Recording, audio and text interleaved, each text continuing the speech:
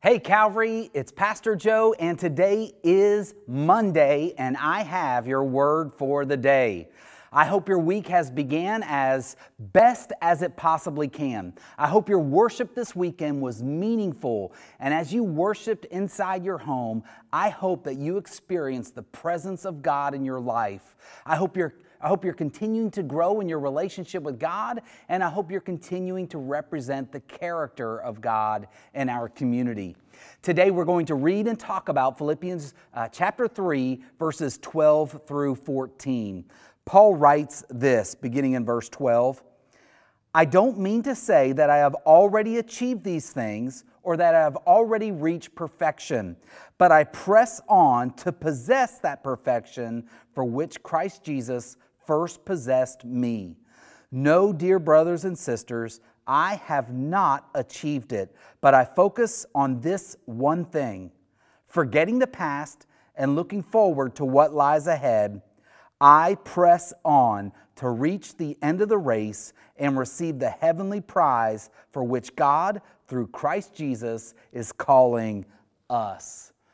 You know, a mistake that many of us make at times, including myself, when we share our story of how Jesus changed our lives, sometimes we leave others with the impression that we have lived perfect lives since we entrusted our lives to Jesus.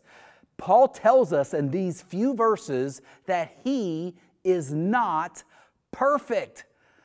It reminds me of a scene. Forgive me if this bothers you, but it reminds me of a scene from Monty Python's Quest for the Holy Grail, and it makes me laugh. There was a plague that had run through a village, and a man was walking around pushing a wooden wheelbarrow, and he was inviting people to bring out their dead. You remember that scene? Bring out your dead, bring out your dead. And the villagers were bringing, it doesn't sound funny, does it? The villagers were bringing out people who were dead and putting them on the cart.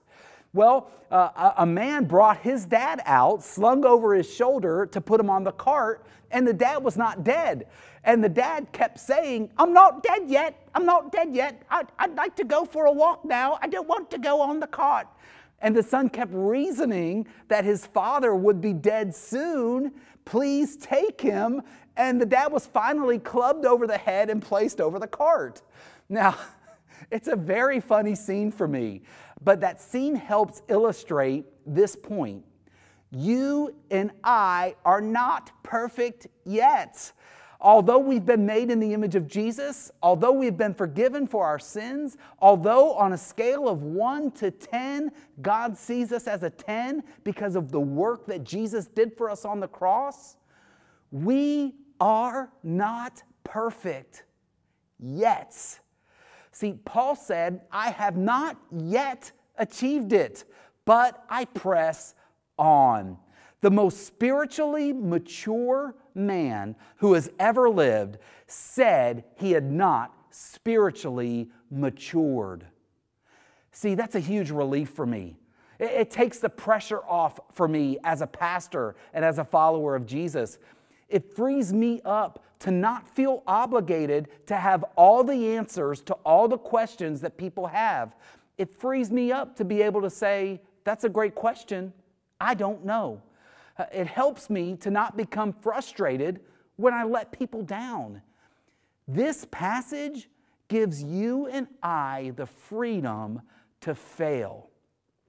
But we should not simply take a breath of relief or a sigh of relief and stop seeking to grow spiritually.